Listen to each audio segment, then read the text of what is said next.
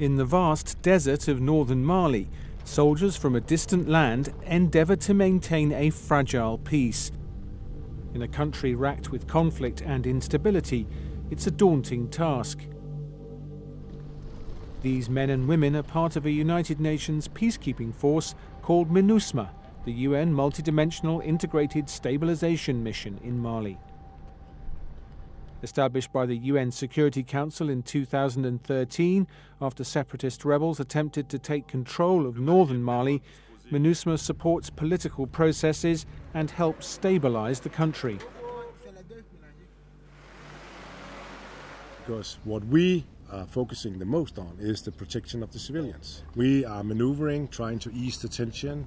We are engaging a lot with the key leaders and so on in order to ease down the tension. Close to 12,000 blue helmets are deployed in MINUSMA from more than 50 countries. 90% of them are based in the north. They're facing constant threats from military factions and terrorist groups. Plus, the harsh climate and logistics challenges make their job even more difficult.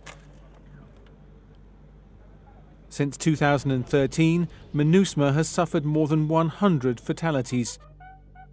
It's one of the most dangerous places to be a peacekeeper at the moment.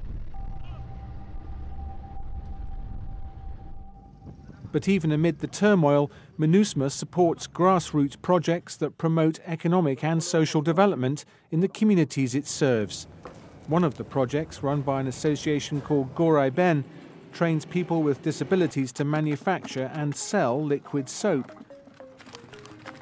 Launched in 2014 in the Gao region of Mali, the project significantly improved the lives of disabled people there.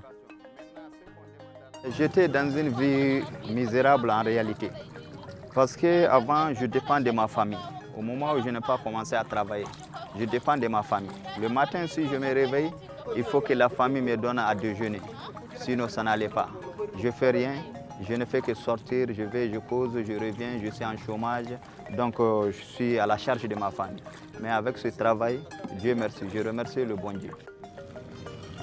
Every day, the members of GOREYE-BEN work hard to produce 90 litres of soap in several colours, proving that their handicap is not an obstacle and contributing to the development of the region just like others. In Kidal, another region of northern Mali, MINUSMA is helping to supply electricity to the communities. Due to the ongoing conflict, schools remain closed, and people in the region don't have access even to basic services, including electricity. MINUSMA works with the Regional Bureau of Kidal and an NGO called Afford to provide solar power kits to over 1,000 households. These kits, which consist of photovoltaic panels and batteries, provide a reliable source of electricity. C'est agi de distribuer au niveau des populations nécessiteuses des kits solaires pour leur permettre d'éclairer leur domicile et de permettre aux enfants scolarisés alors d'apprendre leurs leçons vu l'insuffisance, sinon le manque même d'électricité au niveau de Kidal. One of the beneficiaries is Aisha, a widow with teenage children.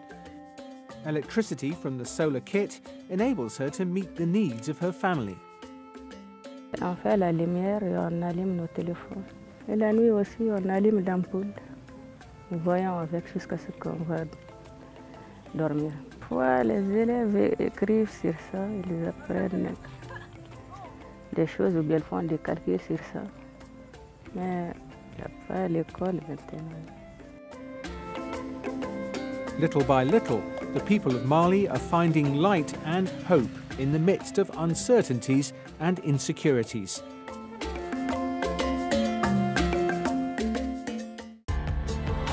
This report was produced by MINUSMA and Hisei Kawamori for the United Nations.